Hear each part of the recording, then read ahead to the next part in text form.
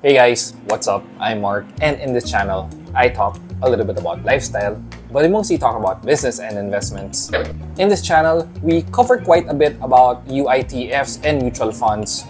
We cover a lot about Gcash, Ginvest, and recently, we've also been talking about Maya amongst the many UITFs and mutual fund options that we have here in the Philippines. So yes, we do cover a lot about the different funds out there. I give you a lot of updates throughout the many months or even years at this point.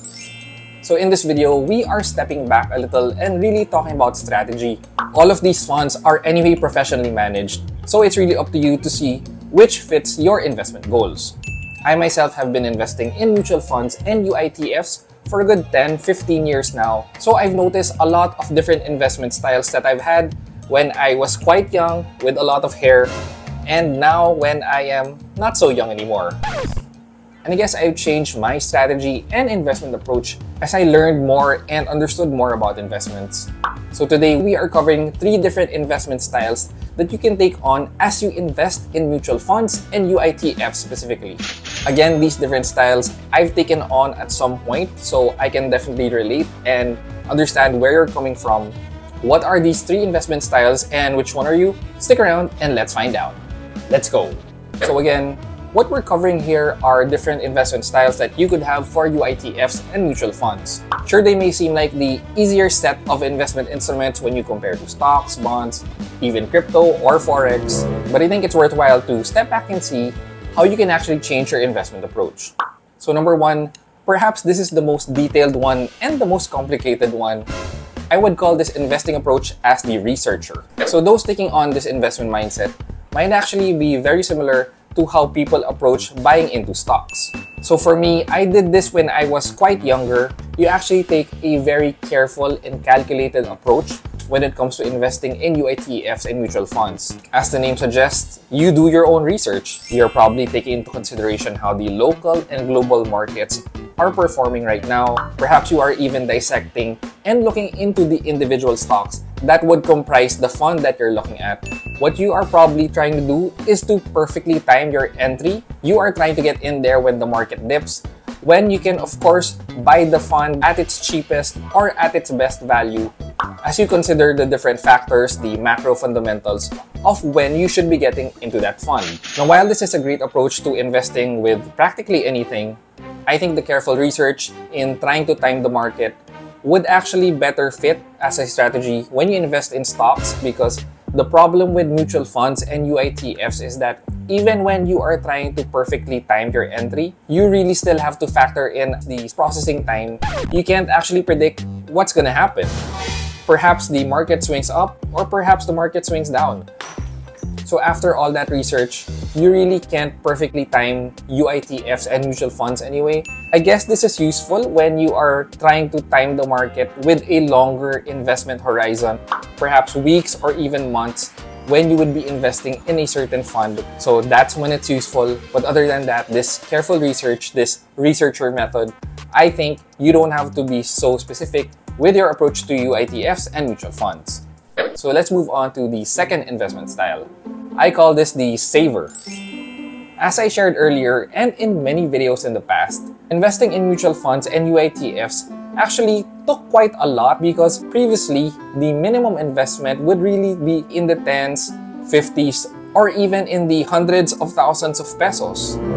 Case in point, I've mentioned to you the BPI US Equity Feeder Fund that I heavily invest in. So even up to just 2 years ago, to be able to invest in this fund, you would have to save up $500 each time that you would enter a position. So more or less, that's 25,000 to 30,000 pesos. So to be able to save that, it really took some time, maybe a few months at a time, before I could invest in the fund again. So this is what I mean by the saver investment approach.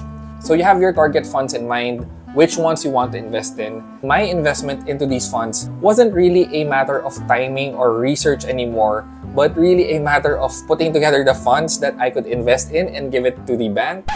But the problem with this approach is some irregularity on when you are able to save the money. You might be investing in different intervals. The market may be really up or the market may be really down. It comes at random intervals. Again, when you are able to save the money, So I did this quite a bit. The problem then was really trying to meet that minimum investment. But now it's great that more investment products have really lowered the minimum of the investment. So this saver investment approach doesn't apply as much anymore.